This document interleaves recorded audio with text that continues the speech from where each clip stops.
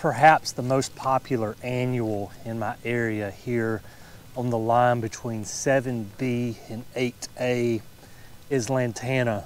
It's prized for its drought tolerance, it's prized for its profuse blooming pattern from mid-summer all the way through fall. Just a great annual for us here. Lantana is extremely drought tolerant. It's one of those annuals you can put in the ground, plant it, you water it a few times once it's rooted in.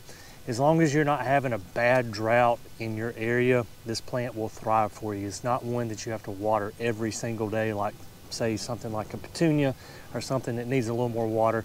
Lantana will start off slow for me in my area. We'll plant this in April or May, and it'll peter along, and then come somewhere between mid-June and July, it really takes off. And then in the fall, this time of year, in September, it's awesome. And it'll bloom for us all the way until first frost, which for me, our average first frost is November 11th. Usually between Halloween and Thanksgiving, we have a frost, and with the average date being November the 11th.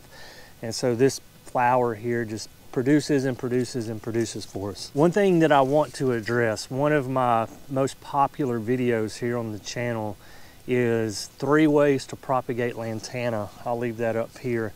And one of the comments that I get a lot of is, why would you want to propagate Lantana? It's invasive.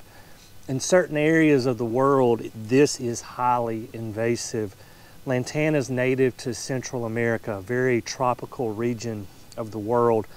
And in tropical regions and in certain subtropical regions, this is an invasive plant. So even areas in the United States like Florida and South Alabama, South Georgia, Louisiana, certain parts of Texas, this will be on that invasive plant list. But where I am here, I'm far enough north that it's not invasive. If you're in zone 8, you're in zone 7, you're in zone 6, 5, 4, you don't have to worry about this being invasive. If you're further south, I would never condone on this channel propagating plants or planting plants that are invasive in your area. So I just wanted to make that clear. One of the reasons this is so invasive is that it produces a berry, and the birds come and eat the berries, and then they'll fly off and they'll do their business out of a tree or on a fence somewhere, and that seed drops on the ground, and that seed will germinate into a plant. And these leaves are toxic to mammals, okay? So if you were to eat a bunch of this, it'd probably make you sick. So horses and cows, they know not to eat this stuff, right? So it's kind of a double-edged sword in the fact that the birds eat these berries, and then they drop the seeds elsewhere. And then once these flowers start coming up, animals don't eat them, they'll eat the native plants instead. And so Lantana, where it is invasive, can just kind of take over. So we've talked about all the negative things about Lantana in certain areas of the world, it being invasive. Where it's not invasive, this is a great plant. Let's talk about a lot of those benefits right now. Lantana's growth habit. This one here is more of a mounding habit. We can have mounding habits, we can have trailing habits, we can have spreading habits. They've been bred for a bunch of different habits. So some Lantana, they'll actually turn colors as they mature. So this particular one, the juvenile flowers will be solid red, and then as they mature, the outer edges will turn to more of an orange color, and then after that, we'll get more of a yellow color. Just a nice variation of interest with color. And we see that with a lot of different Lantana. They've been bred to actually change their flower color as they mature throughout the bloom cycle. So here's another example of how the flower colors can change as the plant matures. So this one goes from pink to yellow. What we would consider a flower, I would call that a flower, but technically that is several dozen flowers. Each one of those individual, we'll call them funnels, is a flower. So we refer to this as an umbel, and each one of those flowers will get a fruit. Here's one that's maturing right here. You can see what I'm talking about. See, there's probably already half a dozen little fruits there. Those will go from green to navy blue, and once they're navy blue, the birds will pick them off and eat them. And like I said earlier, here in my area, These are not going to be invasive, so we're not really worried about the birds eating them off. So let's talk about pruning lantana. You can give them a slight shear any time of the year, and when you do that, I'm right here on the edge between the grass and the flower bed, and so the lantana have grown out past the Bermuda several times this year, and I'll give these a really rough cut. As a matter of fact, I'll just turn the weed eater up on edge and just buzz it as I'm edging out the flower bed here, and you will get profuse bloom. So it'll branch out wherever you cut it. So where you made one cut, there'll be 5 or 6 branches come out, and at the terminal ends of those new branches, you'll get flowers. So if you want more densely packed flowers on your lantana, just prune them back at any time that you want to, and you're going to get a profuse bloom of flowers within 10 to 14 days. Here is another example where I've had to prune back the lantana. This walkway, at one point, the lantana had come all the way in, where we were literally wading through the lantana to get to the patio. And I came in here with head shears and cut them back. And within 2 weeks of doing that, this was just covered with blooms. It looked really, really great.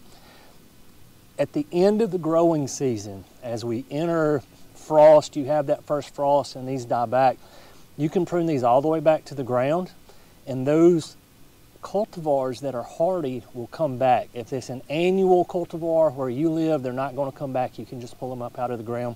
But there's several cultivars that are going to be hardy, and let's talk about those. A couple of lantana that are perennials in my area. There's one called Miss Huff that is a very hardy perennial lantana for us. We had a flash freeze here over Christmas last year. We went from 53 degrees to 8 degrees in about 2 to 3 hours. It was just really, really fast. I thought I was going to lose a lot of plants, and I did. But lantana was not one of those, at least not the ones that are hardy here. They did do good. So Miss Huff's a good one. Chapel Hill's a good one. Another perennial one would also be Sunset. That's a nice perennial lantana for us here in this area. Outside of those, they get marginal in terms of, are they annual or are they perennial? It depends on how cold the winter gets. If we have a mild winter here, right on the line between 7B and 8A, some of those that are listed as annual are going to be perennial. On the other hand, some of those marginal ones that are listed as perennial, if we go down to like 5 degrees, we may lose some of those as well. So, but those are a handful that are just steadfast perennials. Like I said, they survived here in my area without any damage at all when we had the flash freeze last year. So I often hear people say, lantana is so fragrant, it smells great. The flowers themselves are not fragrant. There may be a little bit of fragrance associated with them. Where I get the fragrance from is especially after I prune it.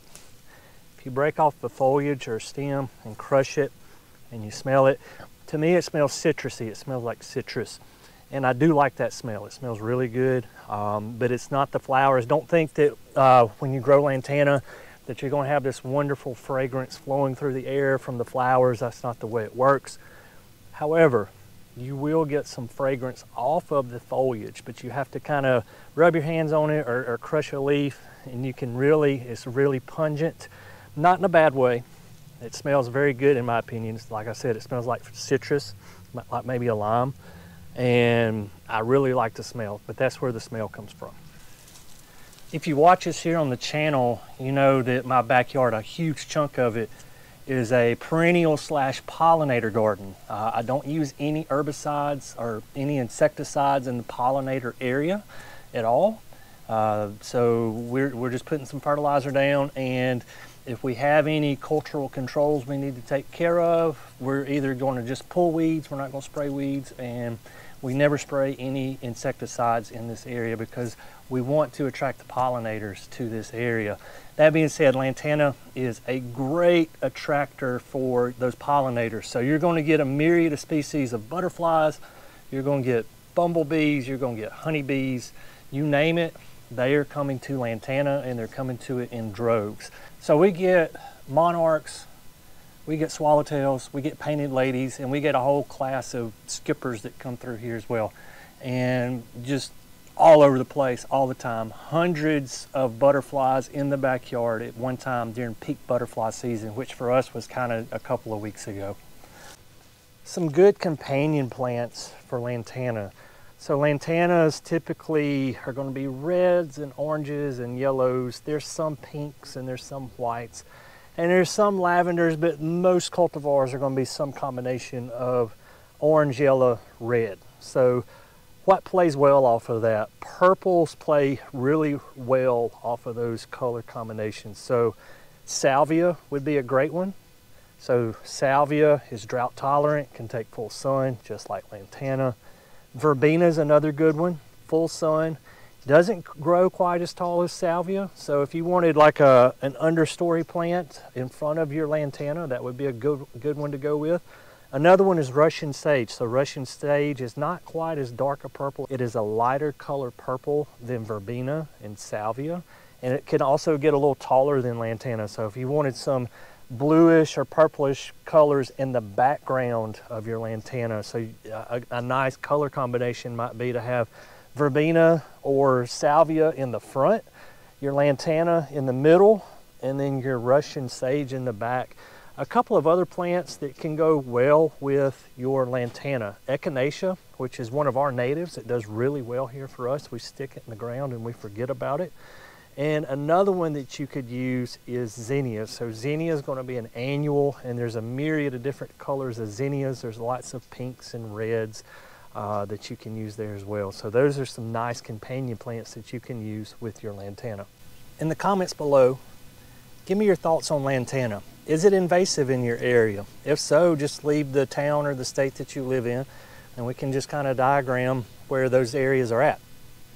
If you have a favorite cultivar of lantana, leave that in the comments as well. I'd love to hear from you. Guys, as always, thank you for watching The Plant Doctor, and until next time, happy gardening.